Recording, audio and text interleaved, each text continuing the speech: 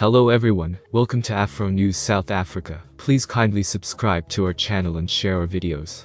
Please turn on the notification bell so as to be notified when we upload a new video. Thank you all. We just got shot at with AK47s in Soweto. This was posted by an Operation Dudula member who claims that Zimbabweans and Soweto citizens opened fire at them and a community crowd that was attending to string theft. One person failed during a clash on Monday between Operation Dudula members and residers of an informal agreement in Kliptown, Soweto.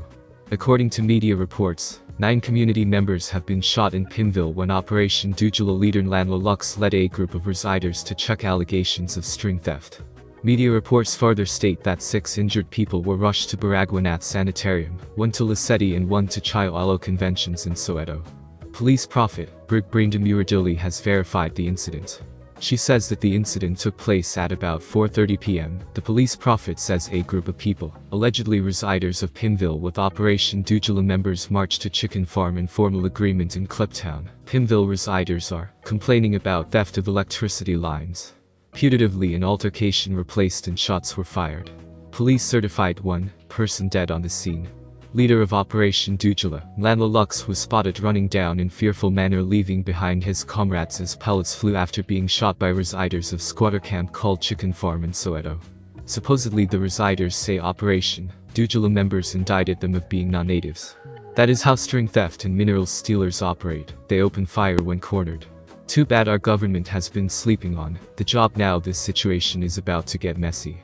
On the other hand, police in Harrismith in the Free State say they've arrested 6 illegal foreign citizens for the contended theft of bobby lines worth an estimated R1 million. Meanwhile, with Operation Dudula set to launch its parochial structure in Limpopo by end of April, some of the community structures in and around Polokwane say they drink the movement.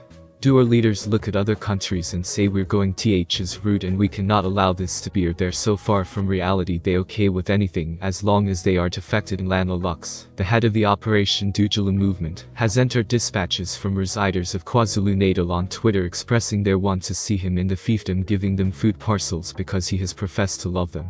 They stated that they've not seen Landla Lux since the food distribution began, and they express gratefulness to the gift of the giver for aiding them in their time of need.